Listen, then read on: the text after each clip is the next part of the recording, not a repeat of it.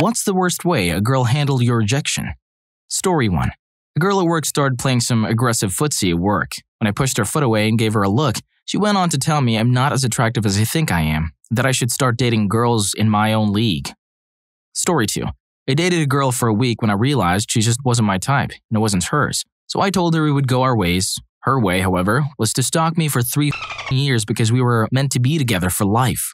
Highlights were making fake internet accounts of other girls I dated in those 3 years, and frighteningly knowing much about me and these girls while writing to me, impersonating them, calling every day.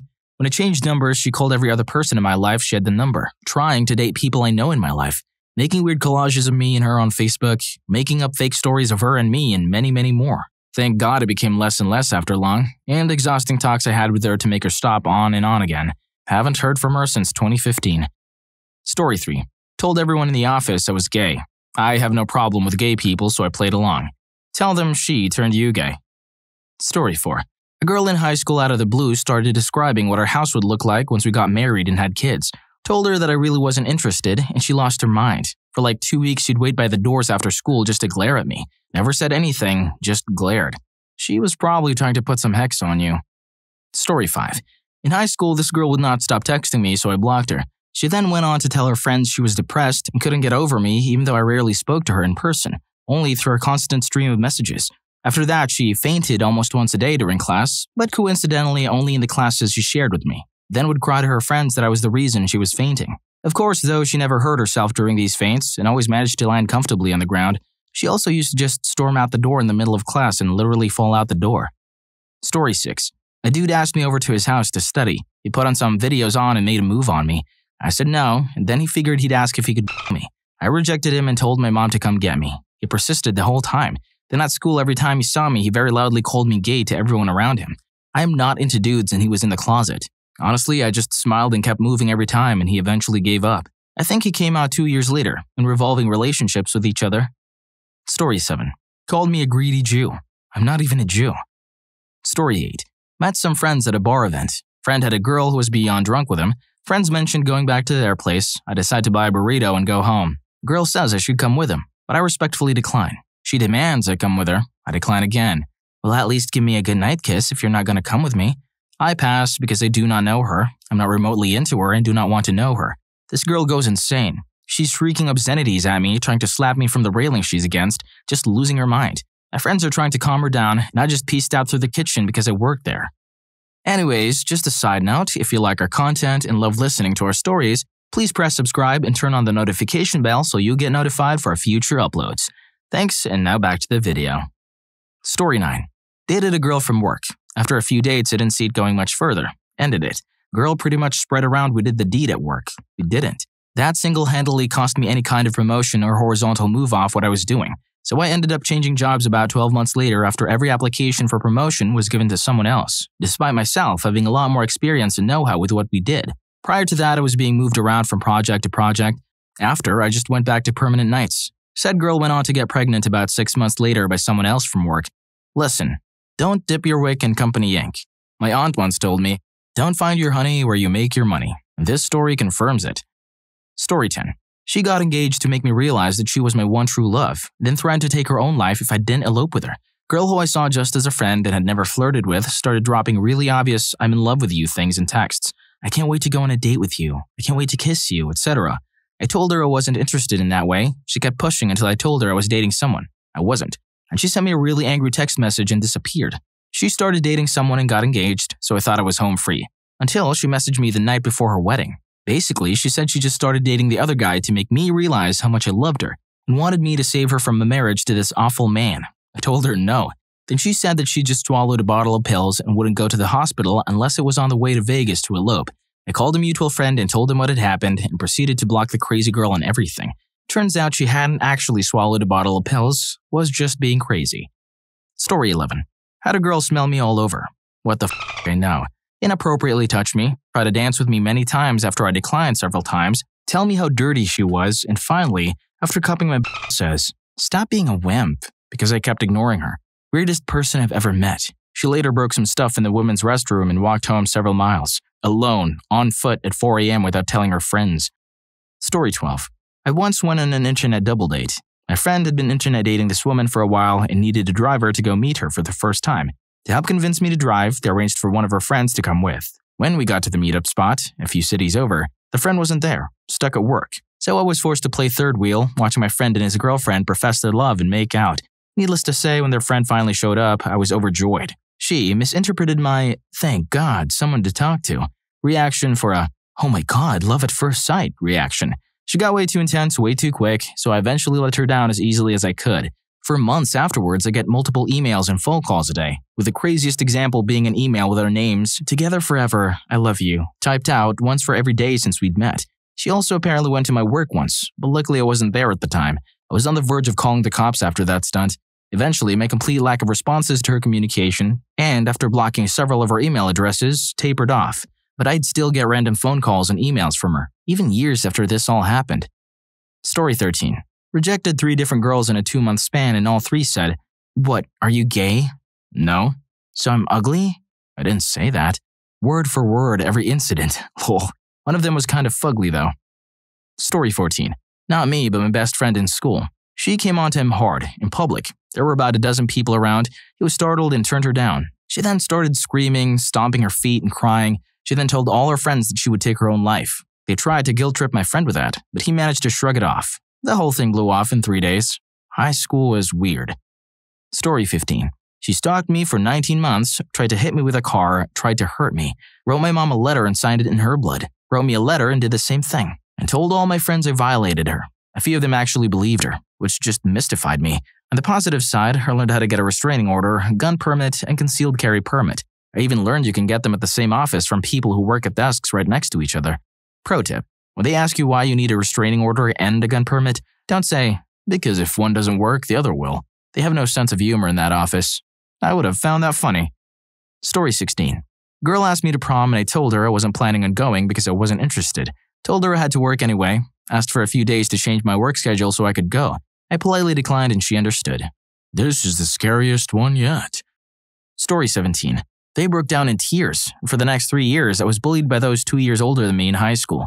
I was shy and didn't know how to handle an attractive 15-year-old, I was 13 at the time, coming up to me and giggling with her friend. I thought I was being made fun of again. Story 18.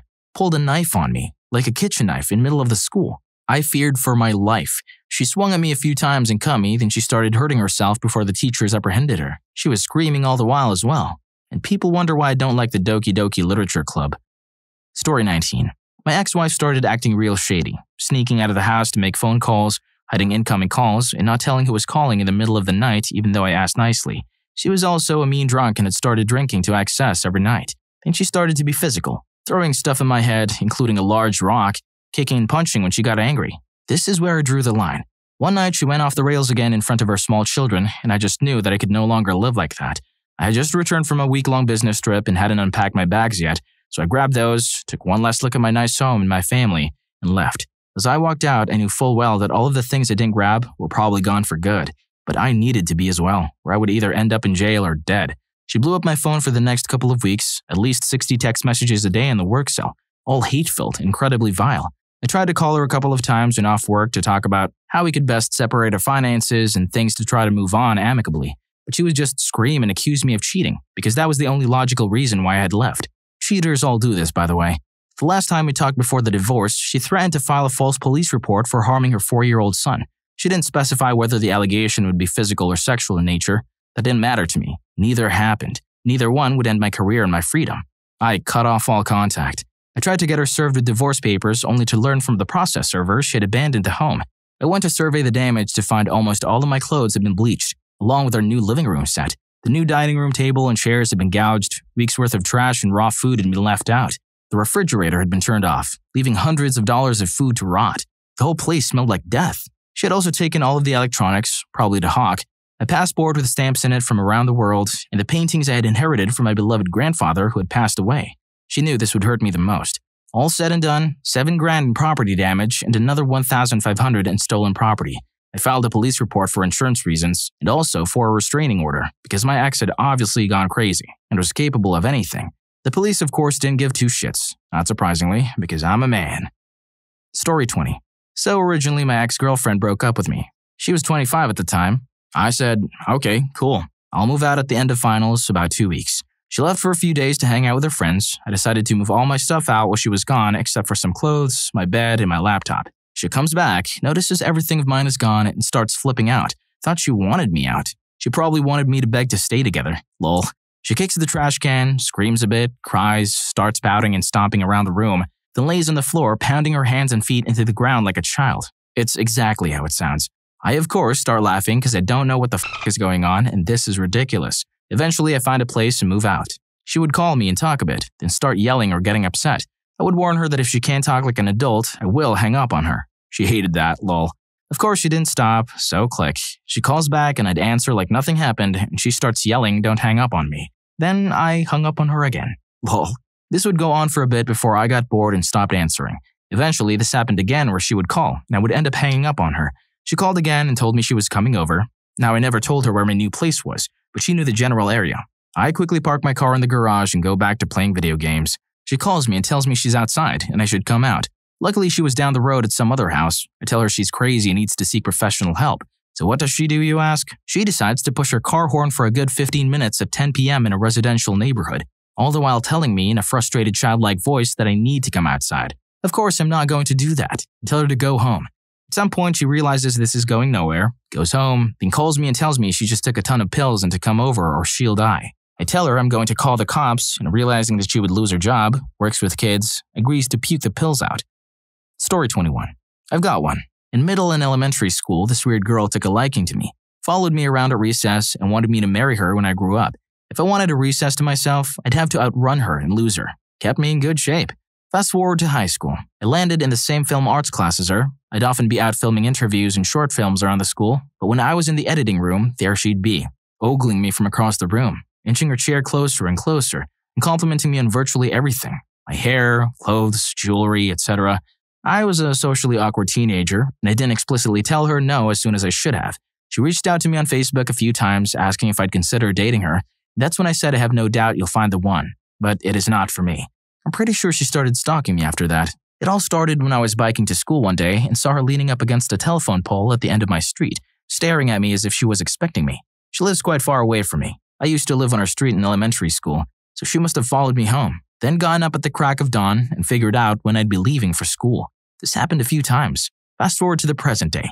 She seems to have figured out what routes I take home from work. Sometimes I'll be biking to work or home from work, and she'll be standing at an intersection, again, staring at me as if she's expecting I'm going home this way. She messaged me again a few weeks ago asking if I'd date her, and I gave her a very clear rejection. Hopefully this time it sticks. I'm just really glad she doesn't know where I live. Story 22. When I was in high school, a girl I had started hanging out with was texting and asked me out over text. I was trying to think of the best way to let her down and she was getting impatient. So basically I told her that I like being friends and I don't want to be anything more than that. And that I don't want to date while I'm in high school because between school, work, and my MMA classes, I didn't have a lot of time for dating. Plus, I lived out of town and didn't have a car. She sent me a text that just said no and wouldn't respond. After that, she stalked me for a while and tried to make me jealous, even going as far as getting herself pregnant. Another girl I had turned down didn't react quite as badly. I was doing headshots for her in her school photography studio to add to her modeling portfolio. And sometimes during photo shoots, things can become a little intimate when you have to physically pose them, essentially moving them like a mannequin to get the exact pose you want. And after a month of us talking and doing photo shoots, she asked me out, but I declined and she just walked away out of the studio not saying anything. Started dating a guy immediately after that and asked how it made me feel. But when I said I was happy for her, she flipped out. And after that would purposefully get super flirty with me anytime she saw me talking to a girl, trying to ruin any potential romance and getting really aggressive with any girl she thought I had a thing with. There have been a few since, but the stories aren't interesting enough to justify adding to a long post. But basically, one tried to tell people I took advantage of her. Another became a cam girl and has finally stopped cyberstalking me after 4 years. The last one came after me with a knife. Your last paragraph makes me wonder if you know what the word interesting means. Story 23. That was a bit of a double-edged sword, but 2 girls in college, different times. The first one had a crush on me and her ex, and I helped her through everything. Was not opposed to having a relationship, but never pushed for it. She made it her goal to make me feel as jealous as possible around other guys. Maybe a year later, she finally asks me over to spend the night with her. I was a little baked, and after the weird experience, she passed out and started snoring. I felt weird as hell lying in bed stoned and awake, so I decided to leave. The next day, she texted me super angrily, as expected, and ignores me for a few weeks. Maybe a month later, she posts a picture of an ultrasound and tags me in it. messaged me back a few hours later saying it was a joke, and her mom called her crying. That's what she told me. Second girl had BPD, but was calm and interesting enough to pursue. She asked me to go to clubs and bars with her, and then made out with other guys while I'm there, even though she said we were kind of dating. Whenever she wanted away from a particular guy, she would come find me and start making out with me. I still gave her the benefit of the doubt for 2 months, until she straight up made me catch her with her ex. These are 2 girls who both wanted to date me and made elaborate schemes to exact some sort of revenge on me. I've stayed away from those types for years now.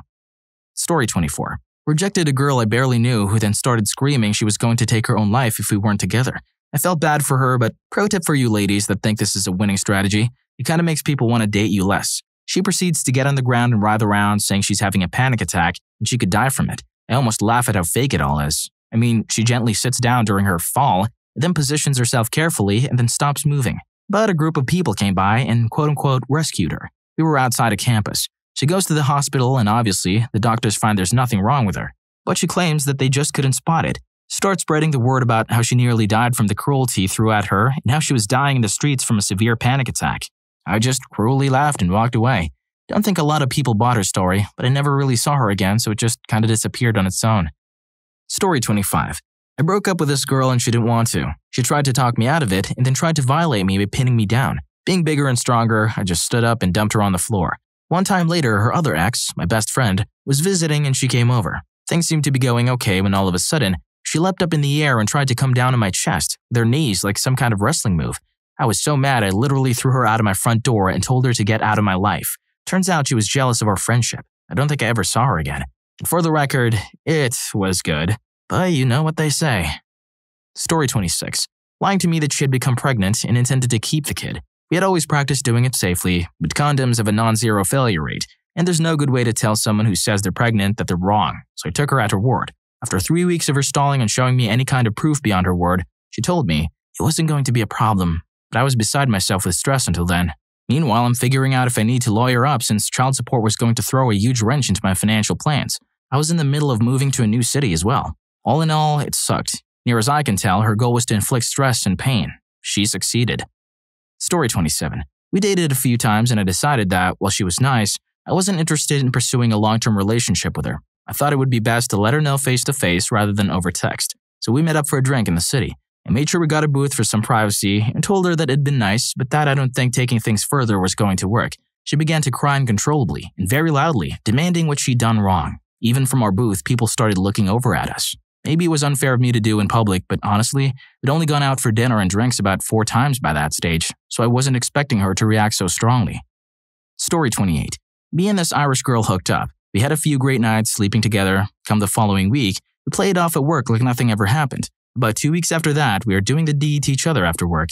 I realized after a month that our 20-year difference in age is going to lead us nowhere together. I break this to her, and she walks to the side parking lot and burns my pickup truck to the ground. Like, not even the aluminum rim survived this. She was arrested for arson. I laid no charges against her. I got a new truck thanks to insurance. Never mess around with a redhead. They are psycho. If you enjoyed this video, make sure to check out this next video. The YouTube algorithm really thinks you like it.